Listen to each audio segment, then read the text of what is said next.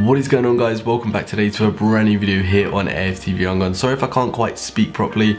I've currently got a cold and I got a blocked nose and I can't really breathe, so it's quite hard to talk. So this video is going to be interesting. But today's video, we're going to be talking about the future of a certain Arsenal player that goes by the name of Mesut Ozil. Now, there's a lot of questions, there's a lot of opinions around the Mesut Ozil situation right now. Of course, is there a problem with him and Unai Emery? Is what's the problem, basically? Just before we get into this video, if you don't know who I am, there will be a link to my channel in the description. Matt here, of course, my name's Matt, and I don't always look like a drowned rat like this. I've just got out of the shower and I've obviously got extremely flat hair, and that's why I look like a 5-year-old right now. But yeah, without further ado, let's get right into this video. Mesut Ozil, he's been a very creative player, an extremely talented and gifted midfielder within the Premier League down the recent years, and his stats, really, when you look at them, stats don't lie, and they are insane. In his time in the Premier League, Mesut Ozil's created over 500 goal scoring opportunities. That's 500 goal scoring opportunities. Like, that is a lot of opportunities to score a goal in the Premier League, obviously. And obviously in that time, you've got to remember, the man in front of him was main man Olivier Giroud, pretty much, and it's not really the likes of a Lacazette or an Aubameyang, if you get me. So obviously it's now frustrating that we've got the strikers that we've wanted for so long, that now Mesut Ozil isn't playing. But why is that? Why do you think Mesut Ozil isn't playing for Arsenal? Does he get along with Emery? Is it he just isn't suiting Emery's style of playing? He's not a player of Emery's system? Drop a comment down below, and when the video goes live, I'll try my best to respond to most of them, and then we'll go from there. Mesut Ozil hasn't really played much at all this season, and on top of that, he keeps getting dropped from the squad with supposed tactical reasons, right? Make of it what you will. Everyone can take their own opinion, but no one knows exactly what's going on. Obviously, Mesut Ozil being the highest paid player at Arsenal, earning £350,000 or thereabouts, you're going to expect him to be one of the main characters within the changing room, you know? You're not expecting him to be getting dropped from the squad for tactical reasons. Personally, this is my opinion, if you will, on the situation, right?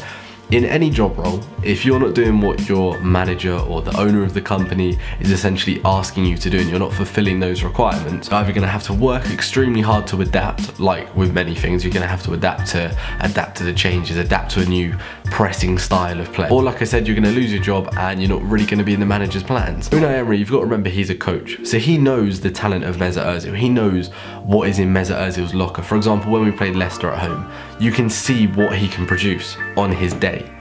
But players that are on 350 grand a week, you can't have it on their day. You need them to be on their day every single game. You need it to be consistent. You need him to be a leader within the squad. Mesut Ozil, is he that? To be honest, the answer is a no. If a mistake happens on the pitch or someone doesn't pass to him where he wanted it, he's just waving his arms around, he's putting his head down, and like, his mentality and his attitude isn't right exactly as what it would be for a leader. If someone makes a mistake and you're a leader, you're clapping them, you're getting behind them, you're giving them confidence, especially the younger players around you who are still learning the game, still, working their way up and making a career for themselves, not, having a go at them on the pitch and all this. Do you know what I mean? Leaders don't do that, essentially. You've got to be constructive about it, not just, wave your hands, little hissy fit on the pitch. And do you know what I mean? It's almost like Alexis Sanchez when he used to throw his gloves around and he used to just get annoyed at everyone else. It's almost like Mesut Ozil has done so much in his career that he has no motivation to go another step forward, if you look at it that way, if that makes sense. It might be that Mesut Ozil, he's in his 30s now. He's probably thinking about settling down. He's obviously I think he's got married to his wife. In terms of his personal life, he's got his wife, they're settling down. Do you know what I mean? They're probably, they're gonna have a family or something. And he's got all this money coming in anyway. Of course, he's got his own brand, he's got his own business, he's got everything in place. He's living life right now, let's be real. Unai Emery, I think he's tried to get the best out of him, and I think he's tried to give him opportunities here and there. But then again, Mesut Ozil, realistically, it's all well and good picking out a pass to say Kolasinac against Burnley at home, but then when it comes to Liverpool away, and then obviously we had Liverpool away at the end of December, and if I'm right, he wasn't even in the squad for that game. So it's like, with a player like Ozil, you need him in your small games at home that, teams that are just sitting behind the ball are hard to break down, like your Burnleys, like your Leicesters, like these sort of teams that, kind of come to the Emirates and try and sit behind the ball, try and play that defensive style. You need your Mesut Ozil to pop up with a little ball to Kolasinac in that game. But then you also need him at Liverpool. You then need him at Anfield to be a leader, to be a big name character. But in my opinion, I don't know what his future is in terms of Arsenal. The rumours are he turned down a move to PSG on a loan deal, I think it was, in January. But in my opinion, I just don't know where this is going to go as of the summer, because Unai Emery plays a really, really pressing style of play. You know, he has his players, you know, closing everything down. You know, you look at it when we're at home to Chelsea, for example. You know, Chelsea have a corner and we literally press them all the way back to Kepa Arrizabalaga, I think his name is, back to their goalkeeper. We literally press so much. Mesut Ozil, he doesn't really do that, do you know what I mean?